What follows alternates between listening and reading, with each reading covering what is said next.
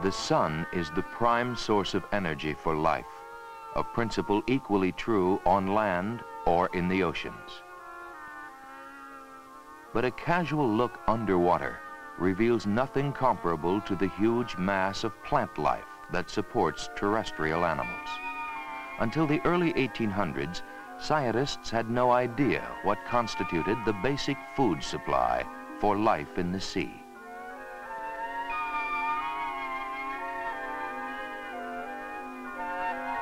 Creatures like the basking shark might have offered clues.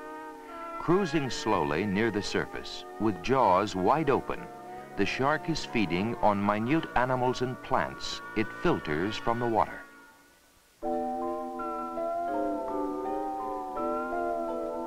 Imitating nature, marine biologists tow a fine mesh net underwater to collect samples of plankton, an inclusive name for a great variety of organisms that drift in the sea, most of them extremely small. The depth of the net is critical, for many plankton migrate daily, sinking deep underwater during the day and rising near the surface only at night. Many plankton are all but invisible due to their transparency and small size.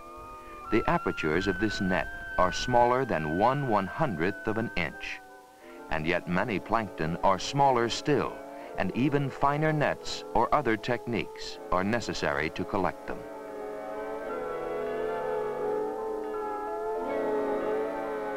Incredible numbers of plankton swarm in the sea.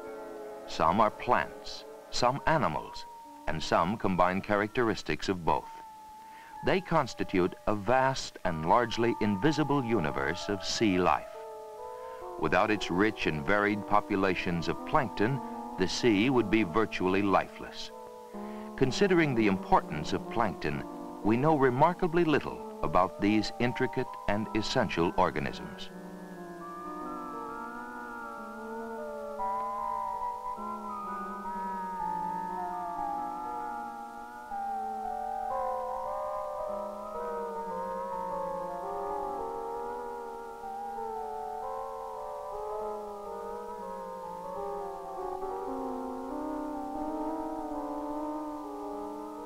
The basic, and by far the most numerous plankton, are minute drifting plants.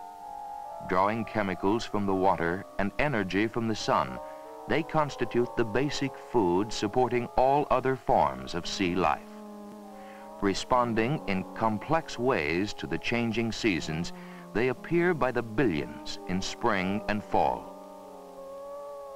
Typical of animal plankton forms are radiolaria, an abundant and especially beautiful order of plankton. From apertures in their skeletons, protoplasmic filaments protrude, acting as tentacles to entrap food plants and animals that drift within reach. A model of a radiolarian skeleton, its intricate symmetry no less remarkable than the millions of tons of them that lie on the ocean bottom, accumulated over millions of years. Larger and probably less numerous than radiolarians, pteropods are predatory marine snails. Pteropods, like all plankton, have special means of keeping afloat. Some plankton have passive means of flotation, but the pod must flap its fragile wings in a tireless, lifelong fight against the force of gravity. A marine worm larva, prey in the plankton world, is captured by Amphonema, a tiny jellyfish. Countless such encounters fuel the complex food chains that lead from such minute plankton up to massive sperm whales.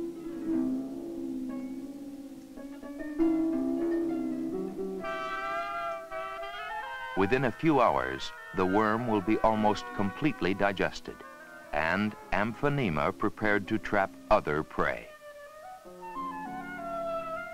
Many plankton are almost totally transparent. Even predators, like the sea gooseberry, benefit from invisibility in a world where virtually every species is food for dozens of others.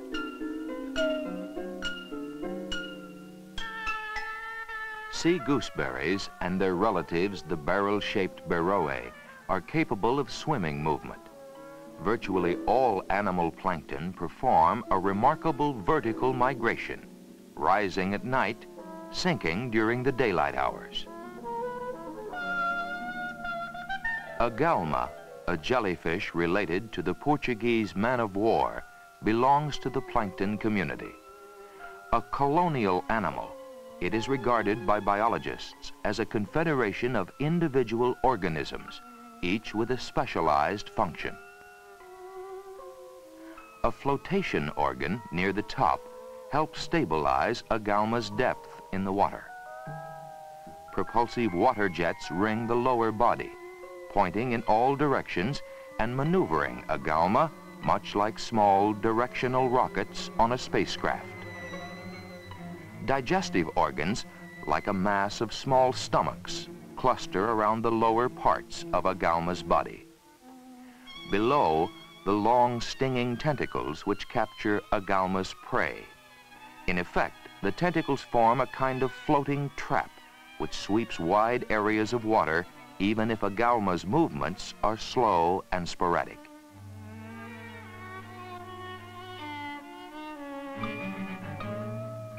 Many planktonic animals are the larval or younger forms of larger and more familiar sea animals. But some rental forms so little that scientists who first described them considered them separate species.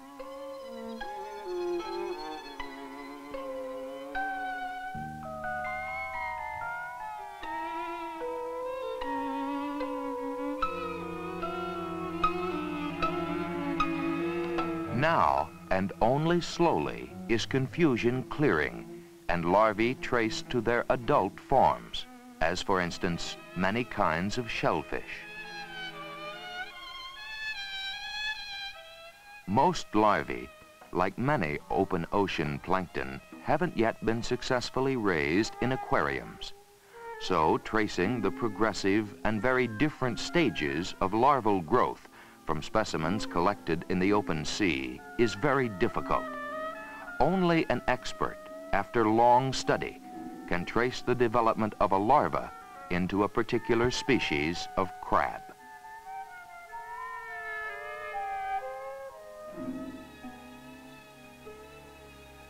The first larval stage of the barnacle, active and free swimming, and once thought to be a totally unrelated species. Drifting with the ocean currents, the larva may travel for a while, gradually developing into its adult form. Full grown, the barnacle is fixed in place for life and no longer considered plankton. Indeed, it now feeds on plankton, sweeping in minute plants and animals that much resemble its own larval children.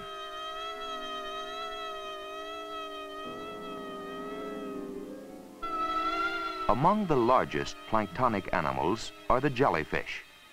The word plankton means that which drifts, and any sea creature not capable of making strong headway against ocean currents is generally regarded as belonging to the plankton community.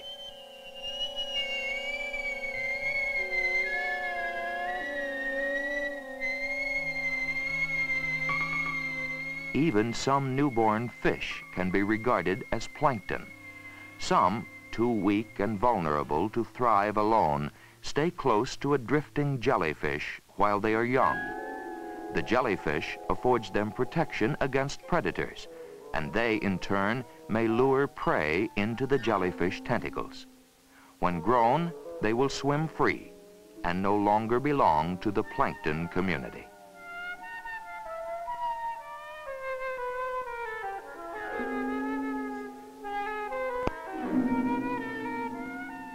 Mysteries abound in the world of plankton. The single eye of this copepod, one of the most abundant of animal plankton, is remarkable in its color and internal design. no one so far can explain exactly how it works or why it has evolved. This planktonic plant is called Basilaria paradoxa. Paradoxa because its mysterious sliding movements have yet to be fully explained. Somehow they must serve a vital function, but it has yet to be discovered.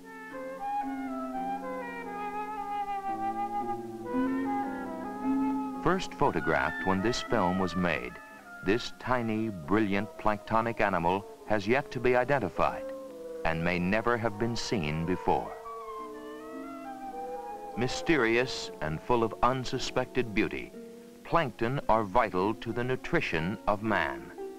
This critical link in a chain of energy exchange that begins with the sun and ends with the food we harvest from the sea abounds with mysteries and unsolved problems.